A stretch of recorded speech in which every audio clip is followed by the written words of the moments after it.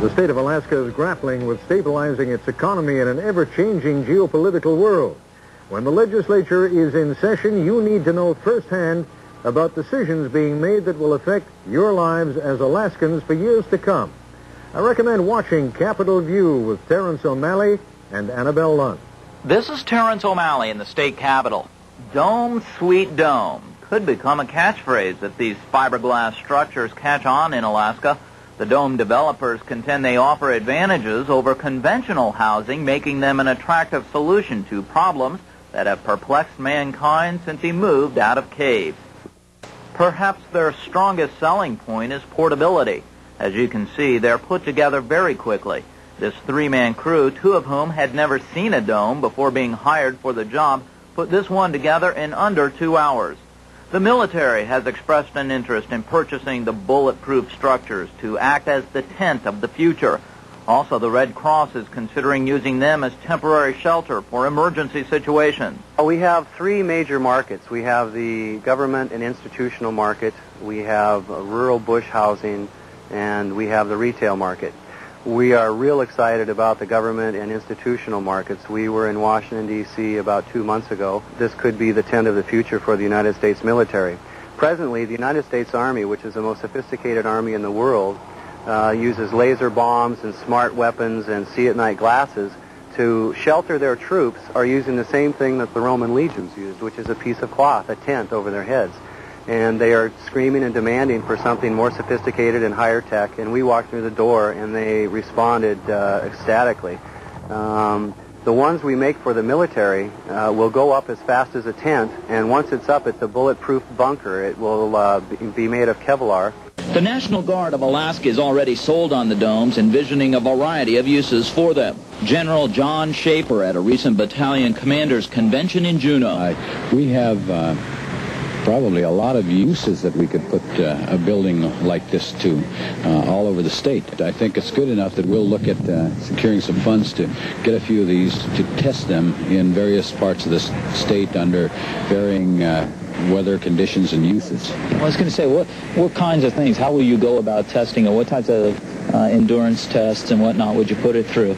Well, we have right now a dry storage problem all over the state because our armories are small and our units are big and we've gotten a lot more equipment. We have no place to store them. So that's the first place we'd look at this, just an additional temporary storage building where we lack storage. After that, then we'd look at utilizing these buildings in a mission orientation, either for assisting us with our combat missions, something more permanent than a tent, and also our emergency services role, because we have that responsibility too, to assist communities during disasters, and it may have a real valid use there. They can use it for support facilities in the back combat zones, for storage, for command post headquarters, for MASH-style hospital units. You can connect the domes together, as many as you want in any configuration you want. And unlike tents, they're dry, they're warm, you can sterilize them, and they're sturdy.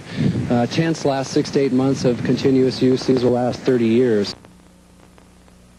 What about for emergency situations? Well, that's another real big use for it. We can put enough of these in a Hercules aircraft and go into a disaster site to build a whole town in a matter of a day, a small town, obviously. These break down, as you see, and stack on top of each other like Pringles potato chips, and so they're very, very compact once they're down, and they store very easily. So what they're excited about, and the National Guard is involved with emergency services too, is that you can warehouse them for an unlimited amount of time without worry of rot or mildew like tents.